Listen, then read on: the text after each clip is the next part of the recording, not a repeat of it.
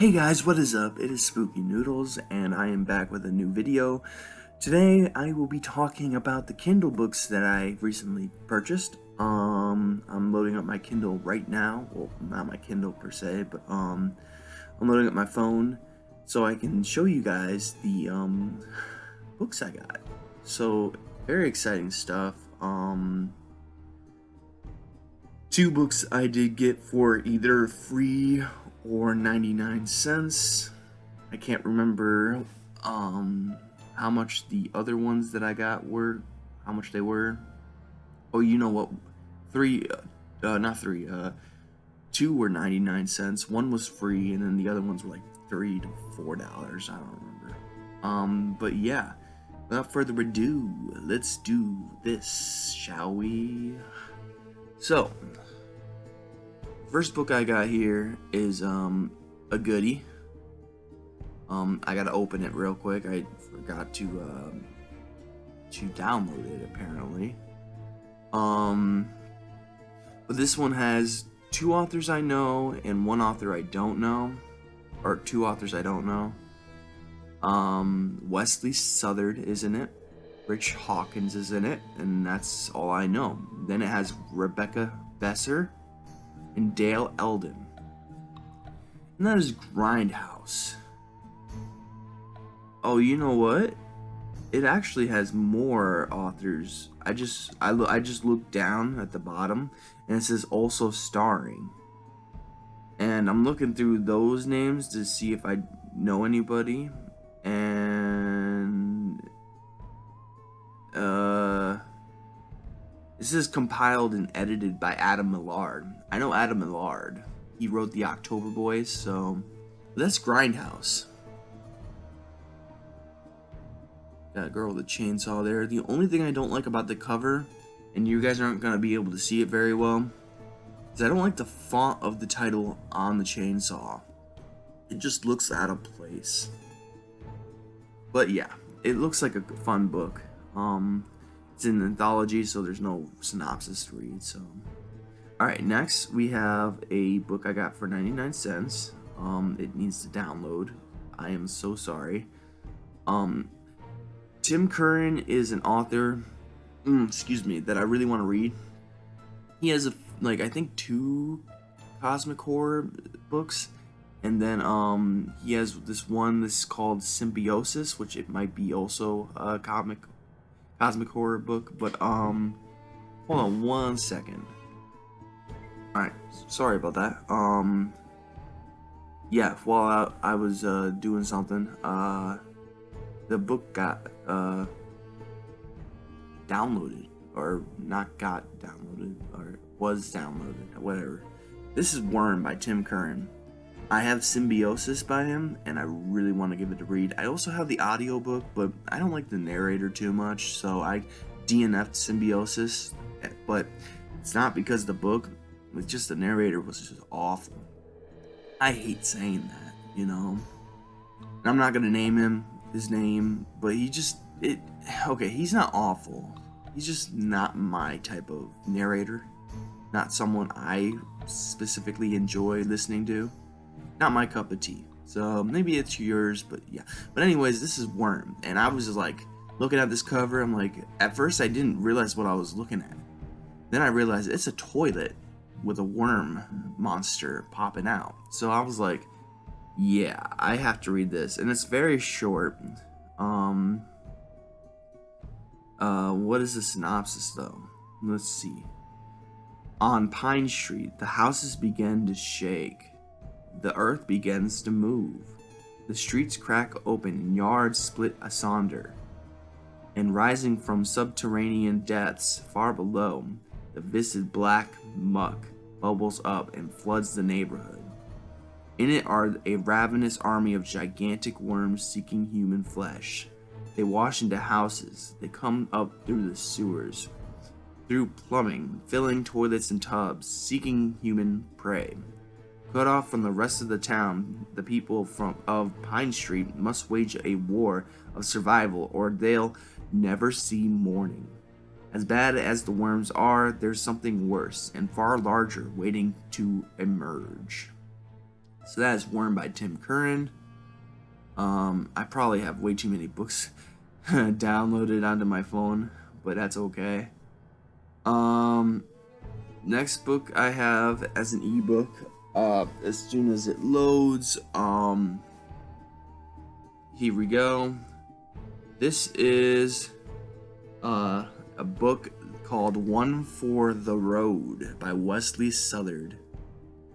And what makes me excited for this book is well, it's kind of like, it's not like it's not like We Sold Our Souls, but it has the same type of, so basically We Sold Our Souls is by Grady Hendrix, and it's about these this band, ex-band guitarist who basically is trying to put an end to her old band's run or something like that, and like they're possessed by the devil or something, and yeah. Anyways, this one, it has to do with the band too. Basically they're on tour and the guy's like, this is my last show, and then they are thrown into a different like dimension, and they have to get together and survive, I believe. It says this is the winner of 2020 Splatterpunk Award for Best Novella. And then it says, here's Brian Keene's quote, which he quotes a lot of people, or blurbs a lot of people. But here we go. A road trip through hell, in the spirit of Skip Inspector's The Scream, and Grady Hendrix, We Sold Our Souls. I loved it. Yeah, that's what I'm trying to say. It's like, it's kind of, it's in the same realm as We Sold Our Souls, but to me, I think it's gonna be better. I didn't enjoy We Sold Our Souls. I'm hoping this one is good though, because it is of the splatterpunk variety. So yeah, let me read the synopsis. Only one more show and heavy metal guitarist Spencer Heston can finally quit rot in hell. No more touring, no more fighting, and no more unwanted advances from the lead singer's girlfriend. But instead of waking up the next day in their Midwestern town, the band finds themselves dazed and confused in an abandoned settlement in the middle of the desert, with no idea of how they got there. Things are done a little differently out here. The trees have perverse urges, the spiders have human fingers, and every time they step outside, the town transforms into a new hellish nightmare. In this town, anything is possible except making it out in one piece. And then it says something about how Deadite's proud about it, and it says that if you're a fan of Silent Hill, Jacob's Ladder, and Lost Highway, that you will probably enjoy this. And then there's another blurb here from Jonathan Jans, but I'm not going to read it. So that's One for the Road by Wesley Southard. I think I'm going to like this one more than I liked We Sold Our Souls. It's not that We Sold Our Souls is a bad book. I just didn't like it.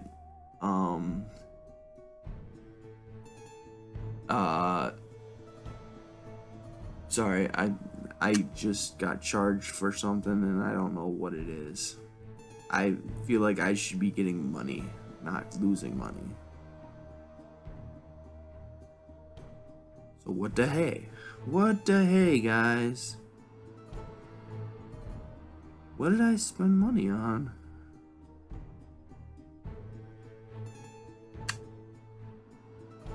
I have no idea.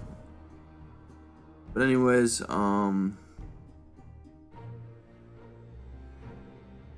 yeah, I canceled an order, so I should be getting money into my account instead of it coming out of my account. I tried to cancel some other old orders, but yeah, for some reason it's things aren't getting canceled, and I don't know why. And now it's not even letting me cancel books anymore, so I don't know what's up with that. But anyways, yeah, I got a few books here that I can't wait to get. I'm hoping they arrive soon. Like, yeah, I'm very, very stoked about a lot of these books I have coming in the mail. I'm not gonna share them with you now, but just know that there are some killer books on the way. And that is it. Yeah, I believe that's it. Oh, I also got. I'm so sorry. That's not it. I got this really short story. It's not the shortest story, you know. It's probably like just enough to be a short story, but not a novella. So maybe it's a novelette, but yeah. So this book is called Human Waste by C.M. Saunders, which I've heard of C.M. Saunders from the No Sleep podcast, and I believe the Chilling Tales for Dark Nights. So I heard that they are, you know, he or she, I'm not really sure, but they are a very good author, and yeah, I'm looking forward to reading this really short story, or novelette. I'm not really sure what it is. It says a short splatterpunk story, so yeah. And what is the synopsis? Dan Pallister is a survivalist and prepper. Much to the annoyance of the people around him, he has been surviving and prepping since childhood. He just didn't know what for. When he wakes up one morning to find the world overrun by bloodthirsty zombies, it all becomes clear. And despite the fall of civilization, he can't wait to get started. He just needs to stock up on supplies from the local supermarket first. But is everything what it seems? Bonus content. Till Death Do Us Part short story, No Man's Land, Horror in the Trenches exclusive extract. Warning, this book contains descriptions of graphic violence and or sex and is not suitable for children. Yeah, I didn't think so. That's Human Waste by C.M. Saunders. And, I did get, like... No, I didn't get anything else. That's it. So yeah. That is it. That is all the ebooks that I got. I only got 3, really. Oh, wait a minute. Ha! I just duped you. I duped you, guys. I duped you. I forgot about the free book and the one I got for 99 cents. So, here is a, here comes the yawn. I gotta wait for it to load. This is a story by Terry M. West, and I showed off a book by Terry M. West once, and I'm very, oh, well, the cover won't load. Oh, there we go. A horror novelette by Terry M. West, and this is Midnight Snack. I just like that big elongated forehead skull. That's really cool. But anyways, let's read what it is about. Hopefully it's not that long. Oh, it's a very short synopsis. In the highly acclaimed horror novelette by Terry M. West, Calvin Winslow is an unhappily married man who takes a late-night exit and finds a hellish back road. That's all it says. So, it's very short. And yeah. And then the next one I got for free. It's I think it's a short story, but it could be a novella. So let me check real quick, or a novelette. Let me see here. Let me read the synopsis real quick. Lifelong partners Phil and Gary are given the unexpected opportunity to stay at a work colleague's weekend cottage in the country free of charge. There should have been like a comma there or something. I might have messed that up. They call it an early night after the long drive down, but are awoken by horrific screams coming from the garden. Bill, thinking it's probably a fox, gets up to investigate, and that's when things turn sour. Why did a woman they hardly know let them have the cottage for free? Why would, yeah, true. Why would they, okay. What is the mysterious connection between the house and, oh, sorry, there extra word added there, the couple who have never visited the area before? What does it make that, terrify, what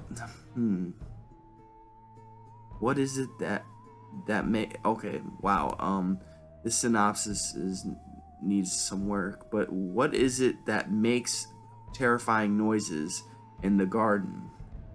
Our past misdemeanors will always catch up with us eventually, and we will all pay for what they were with equal measure. Karma. That's Victor Vilestone's The Weekend Cottage. And this is, yeah, like a novelette. So, yeah. And that's officially it. Sorry about that. But, yeah. I'm enjoying my reads currently. I'm currently reading Sion Doss's Buried with the Night. He doesn't want me talking too much about this, so I'm not going to talk much about it. I got 2 more stories left, and yeah, not going to talk about it. Not going to talk about it. Not going to talk about it. Not going to talk about it. Buried with the Night. Yeah. And next, I think I'm going to read, I'm currently listening to P.A. Douglas's The Old One. Very good cosmic horror audiobook so far. I haven't gotten to the cosmic horror stuff yet, but I think it's coming very soon. There's this monster creature thingy, and on the cover, this monster creature thingy, and I think it starts off pretty brutally. But then it starts talking about, something else. It's like this guy woke up and his stomach bursted. So I'm guessing he kind of like gave birth to like this alien thing. And I'm really excited to read it. I feel very, very, very, very empathetic for the main character so far, or at least what I think is the main character.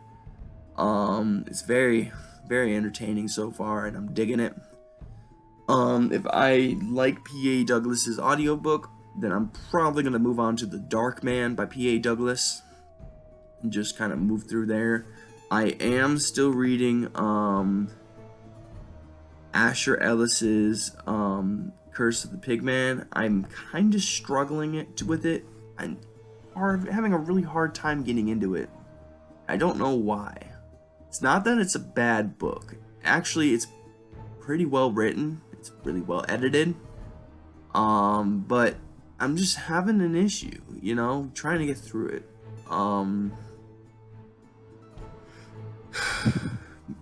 But yeah, that's why I stopped it. I didn't DNF it yet, but I stopped it to read Buried with the Night by Sion Doss and to listen to The Old One by P.A. Douglas. I have a few books coming in, and one of those books I might want to read sooner than later. Wow.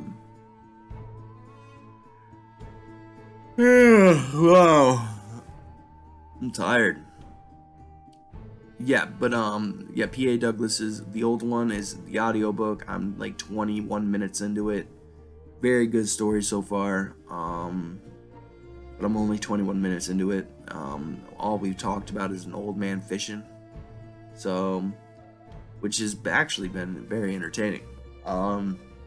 Sorry, I worked in a backyard all day, and my allergies. I guess I have allergies. I don't feel so good today. I have like this constant runny nose, and yeah, but yeah, I was like wrestling with all this grass and pulling out weeds, and yeah, it's just kind of affecting me a little bit. So But anyways, yeah, I'm reading Buried with the Night. I'm listening to P.A. Douglas's The Old One. And then the next few reads, I have to do challenges. Damn it. Well, poop. Well, there's a few challenges coming up. We are currently in 2 of them. I'm having a really rough time with challenges. I know my friend's challenge, the Step Right Up-a-thon, is coming up. I'm going to participate in it and do the best that I can. I have no idea what I'm going to read for it. I keep saying that I know, but I keep changing my mind. So, yeah.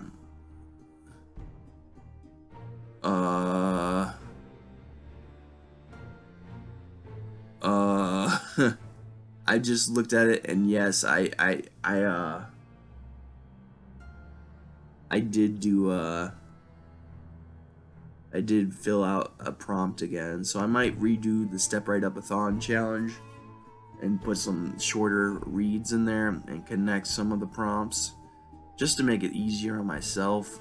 I know it's kind of cheating, but you know what? Screw that. You know, I'm not going to be able to do that if I don't do this, so yeah. But anyways, that is it. I hope you guys enjoyed the ebook haul. The book review for this book should be up in a few days. I'm thinking... I told my friend probably Thursday, but I'm thinking Tuesday or Wednesday now. Because it's been such an easy read, I'm telling you. You know, I'm on this story called Endings, and which is like 12 pages long. Then I'm on to the next one, which is Darjeeling, which is the one I'm most excited for. But yeah, no more talking about that. Sorry. Very excited to announce that, well, not announce, but I am working on a story that I'm very excited about. I'm not going to tell you much about it, because I don't want you guys to get excited for it, and then me to have all this, you know, tension on me to finish it. But, yeah, I'm working on a story. It's very cool, and it's of the splatterpunk variety, so, yeah, I'm looking very forward to writing it. And then Gray Matter is going to be revised. I'm going to be releasing a revised edition with a brand new cover, hopefully. The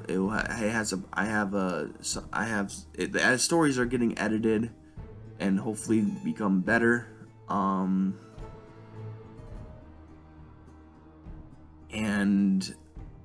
yeah, will be an extra story added to it too. I forgot to mention that. And this extra story is called The Thing in the Ward, which is about this guy who gets a experimental cancer treatment.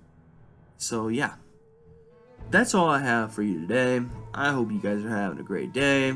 I hope you have a spooky night, and I'll catch you in the next video. So peace out. Peace out. Now I am become death, the destroyer of worlds.